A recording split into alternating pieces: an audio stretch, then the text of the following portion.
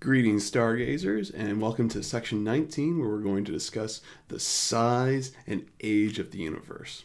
So we're getting into some absolutely fun topics, and we're going to break them down. We're going to focus on parallax. This is going to be our primary tool for starting up and measuring the distances in the universe. And then from there, we're going to start talking about this idea of this distance ladder. We're going to have these different techniques stacked on top of each other to try and get an idea of just how large the entire universe is. And in the very end, we're going to talk about a time scale. What is the chronology of the universe itself? So as usual, we'll start off with a simple reading quiz. We'll ask, hey, in today, modern ages, right? Astronomers, we can directly measure distances to, say, the planets, right?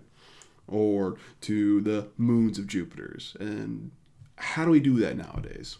It used to be that we'd have to do all these sort of clever tricks. Remember how Copernicus could figure out distances measuring angles and get his inferior, superior planets. And there was always just measurements based off of other measurements. Well, now we can do it directly.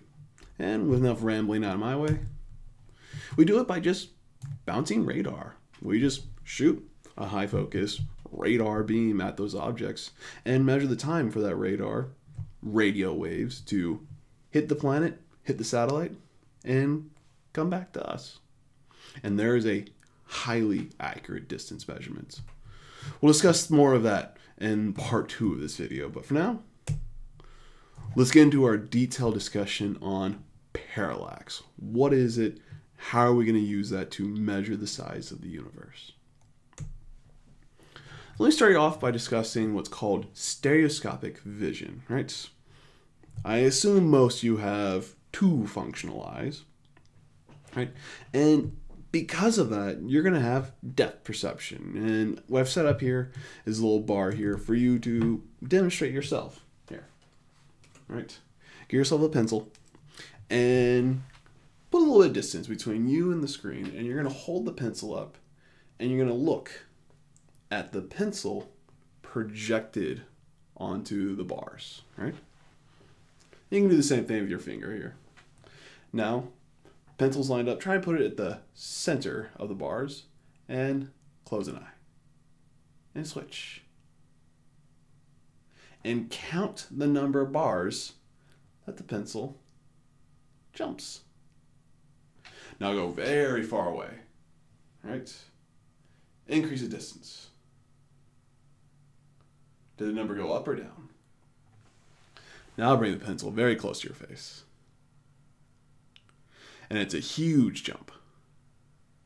So what your eyes are doing, well, what your brain's doing is saying, look, my one eye is tracking it here, another eye is tracking over there, and your brain inherently knows this distance, the distance between your eyes. And with the angular projections, it says, all right, give me depth, how far away that object is. You ever seen setups like this, triangulation? What you're doing is you're setting up a known baseline measurement. You know how far apart these are, and then you're getting angle measurements. And with those, you can calculate the distance to the object. And this exact principle is going to be what we're going to exploit to measure the distance to the stars. We'll do that. We're going to need some time gaps. Earth doesn't have 2 eyes, so instead we're going to use Earth's orbit, which means we got to wait months. All right. I hope this question illustrates what we're talking about. Here is a view of the night sky 6 months ago. And you see a couple of stars out here, and we're going to focus on the red and blue one that I highlighted, stars A and B. Well, wait 6 months. In about 6 months, you'll notice that these stars will have shifted, and these pictures are over exaggerated, but the principle still stands. The angular position of these stars will have moved. And this last picture is both 6 months ago and now, just layered on top of each other. And you'll say, all right, how much have these things displaced in the 6 months? And this is enough information to tell us if one of those stars is closer to us. And we'd be able to directly conclude that this star, sure, picture-wise it seems smaller, and that was done on purpose. We can't exactly have a size of the stars by this angular measurement. We have to use other tricks. One could appear smaller but still be closer. Just means that this star is much, much bigger. Either way, it's the jump. It's how much of a jump it does that determines which star is closer to Earth. So, instead of having two eyeballs separated by a known distance to get our depth perception, what we're going to use is Earth's orbit, right? Here's one eyeball, here's the other eyeball, and we'll use this distance, right, using that known distance to calculate our depth perception, or our new definition, parallax. So parallax just means, look, here are the stars, here's where they actually are, but this is how we see them, right? We're going to see the distant background stars, and the red, blue, they're going to be closer to us, but we project them onto the background stars. Think of the background stars as being like the wall in the background, right? There's a big wall up there. That's not going to move a lot because it's far away from me. Same thing for the background stars. They're very, very far away, so their angular displacements are effectively zero. And we are projecting the red and blue onto them. So here's our image, how we view these guys, let's say 6 months ago, and then go to now, right? Earth has rotated, we've ridden along our orbit around our sun, and now we're projecting new positions. We're projecting out to where they are now. And this is going to be our build-up to our parallax measurement, right? Here's everything superimposed on top of each other. Whole shebang, right? So look at them at 6-month intervals apart from each other. And we know the distance. It's an astronomical unit. Well, technically, the distance from here to here will be 2 astronomical units. But the point is that we know how far this distance is. We've spent literally centuries trying to figure out how far away Earth is from the sun. So if we know this distance accurately, and we can figure the corresponding projected angles here, we'll get the distance to the stars.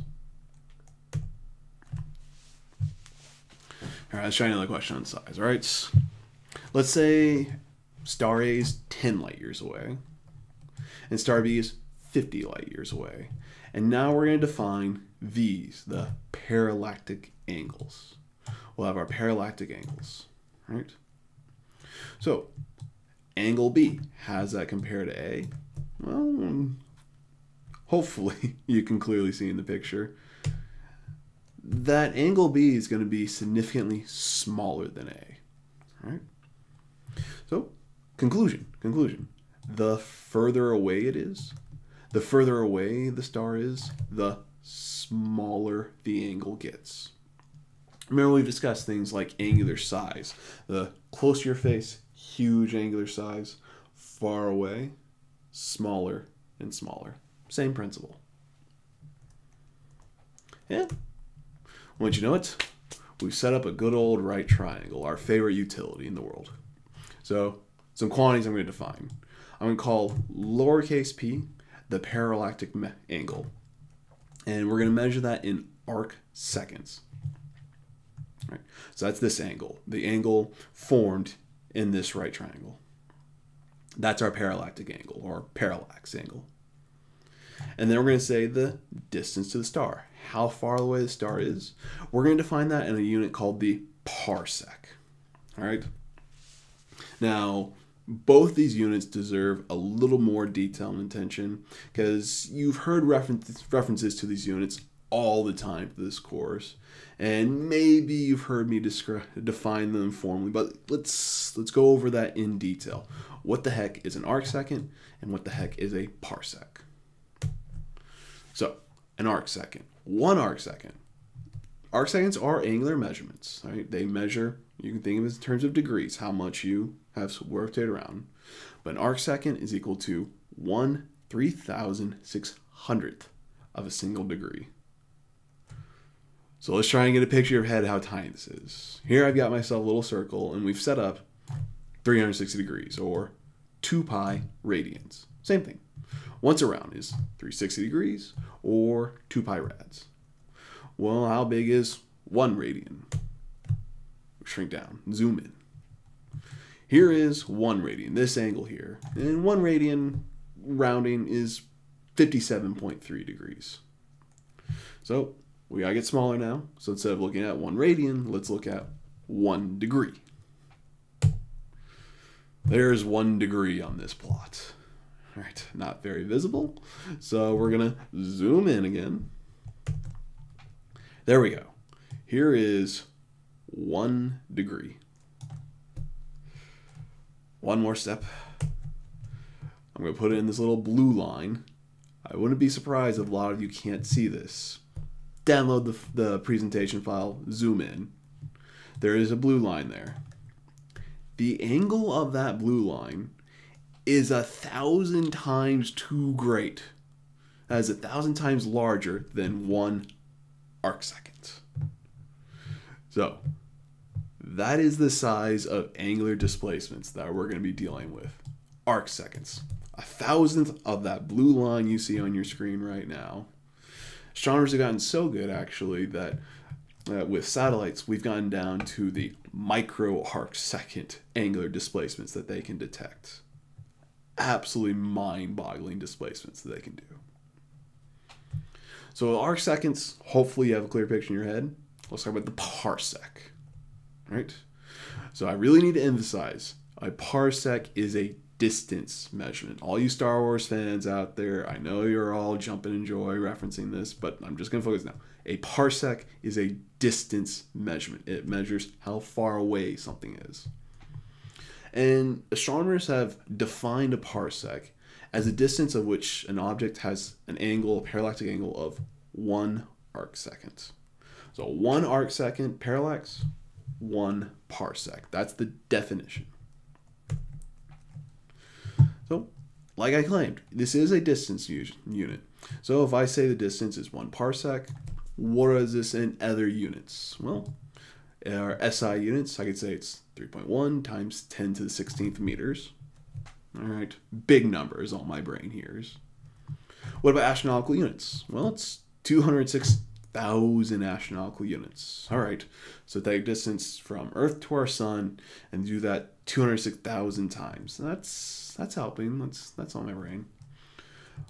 Or another one, we have to get into the big scale universe. We can say that 1 parsec is about 3.26 light years. So an object that's about 3.26 light years away, that is 1 parsec, which corresponds to a parallactic angle of 1 arcsecond. So, very important, we need to keep our units straight. We're going to see some equations that we're going to relate the displacement, the distance, and the arcseconds angles, the parallactic angle. And we want to be careful with our units to keep things straight. Let's come back to this picture. It's a right triangle. We can just set up a trigonometric relationship. Here's an angle, distance we know, distance we're going to measure. So we can just say tangent. So TOA, if you need to remember those. TOA says tangent is the opposite adjacent. So tangent of the angle, the parallactic angle, is 1 astronomical unit distance divided by the distance to the star. Now, as you might recall from the arcsecond conversation, an arcsecond is an incredibly tiny value. So, what astronomers do is use what's called a small angle approximation, where they place tangent of the angle with just the number of the angle itself. Good too, an entire lecture on why this is valid, but I'll just show you one numerical calculation. If I calculate an angle in the units of radians, tangent of 0.05 radians, do this in a calculator. You'll get something close to 0.05 with little extra header. So it's not a bad approximation. If we're dealing with fractions of a degree, a tiny angle approximation works pretty well. And so astronomers just take a shortcut and we say, look, the parallax angle P is equal to 1 over the distance. So let's use that to do a sample calculation, right? Let's say I give you a star, you do your measurements, and you find that that star has a parallax angle of 0.25 arc seconds. That's what the prime means, arc seconds. So it is 0.25 arc second angle. How far away is it? So there's a lot of resources that just don't worry about the units. They just say, plug these numbers in and make it work out. I'm a units person. I want to focus on that. So I think it's important to keep track of what's happening here. So by definition, 1 parsec is 1 over 1 arc second. That is a definition. So I can manipulate this and just say, look, the product, 1 parsec times 1 1 parsec times 1 arc second is equal to just 1. And I'm going to use this to make my units work out. You might find other ways of doing these calculations, neglecting the units, and good on you. If you're comfortable with that, that's totally fine. Like I said, my brain's a units person. I need to keep the units there to keep things straight. So let's calculate the distance, right? Distance is 1 over the parallactic angle. Let's start plugging in. All right, we have a parallax of 0.25 arc seconds. I want the units to work out correctly, so I'm going to multiply this by 1. And 1 just happens to equal this quantity by definition. Well, now I can cancel out the units of arc seconds, just get rid of them. Cancel the arc seconds out. And now the distance is 1 over 0.25 parsecs. Well, 1 divided by 0.25 is 4 parsecs. And this agrees with what we've established before, right? The smaller the parallactic angle, the larger the distance to the star is.